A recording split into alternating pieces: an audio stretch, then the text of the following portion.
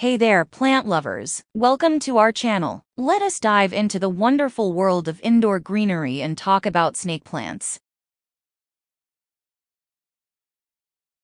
Snake plant is a popular indoor plant cherished for their unique appearance and low maintenance requirements. It is most commonly known as the Sansevieria, St. George's sword, mother-in-law's tongue, and viper's bowstring hemp, among other names. The native areas of snake plants include countries like Nigeria, Cameroon, Congo, and Madagascar. In these regions, snake plants can be found growing in diverse habitats, such as open grasslands, rocky slopes, and forest margins. They have also been observed growing near rivers and streams, taking advantage of the relatively moist conditions in these areas. Snake plant is an evergreen perennial plant forming dense strands, spreading by way of its creeping rhizome, which is sometimes above ground, sometimes underground. There are several species and cultivars of snake plants available, each with its distinct characteristics. Some can have sword-like leaves that range in color from deep green to variegated yellow and greener silver. Snake plants work well when grown in containers. Other than adding interest to indoor spaces, many people love them for their air-purifying qualities and their ability to thrive in low-light conditions. Here are care tips for snake plant. Number 1. Light requirements. Snake plants can tolerate a wide range of light conditions, from low to bright indirect light. However, they thrive best in medium to bright indirect light. Avoid placing them in direct sunlight as it can scorch the leaves. In low light conditions, the variegated varieties may lose their coloration,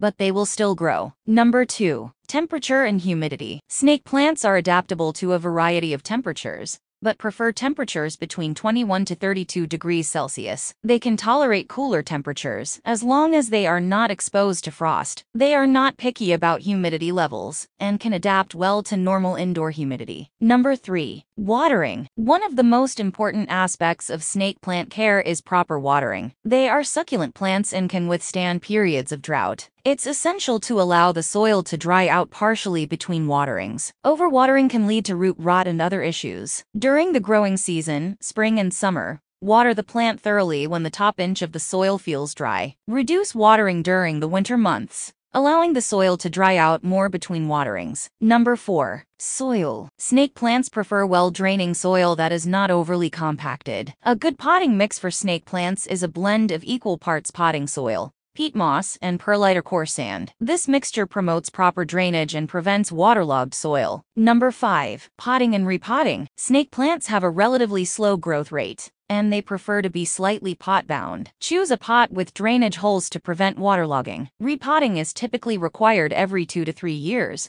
or when the plant becomes root-bound. When repotting, choose a pot that is only slightly larger than the current one to avoid excessive soil moisture retention. Number 6. Fertilization. Snake plants are not heavy feeders and can thrive without frequent fertilization. During the growing season, you can apply a balanced, water-soluble fertilizer once a month. Dilute the fertilizer to half or quarter strength to avoid overfertilization, which can lead to burnt roots. Number 7. Pruning and maintenance. Snake plants require minimal pruning. Remove any yellow or damaged leaves by cutting them at the base. You can also trim off any excessive growth to maintain the plant's shape and size. Wipe the leaves occasionally with a damp cloth to remove dust and keep them clean. Number 8. Propagation. Snake plants are relatively easy to propagate. One common method is by dividing the underground stems during repotting. Gently separate the plant into smaller sections, making sure each division has a healthy root system. Allow the divisions to dry out for a day or two before planting them in individual pots. Another method is leaf cuttings. Take a healthy leaf and cut it into about 3-inch sections. Allow them to dry for a few hours, and then plant them vertically in a well-draining potting mix. Number 9. Common issues. Snake plants are generally pest-resistant, but they can occasionally be affected by mealybugs, spider mites, or fungal diseases. Keep an eye out for signs of pests such as webbing, tiny bugs, or yellowing leaves. If you notice any infestation, isolate the affected plant and treat it with an appropriate insecticidal soap or horticultural oil. Ensure good air circulation around the plant to prevent fungal diseases. Number 10. Pet and child safety. Snake plants contain saponins, which can be toxic if ingested in large quantities. Keep them out of the reach of pets and children. If accidentally consumed, they can cause symptoms such as nausea, vomiting, and diarrhea. If you suspect ingestion, seek medical advice immediately. Number 11. Troubleshooting. If your snake plant's leaves turn mushy and soft, it could be a sign of overwatering or root rot. Adjust your watering routine and ensure the soil is well draining. If the leaves become wrinkled and dry,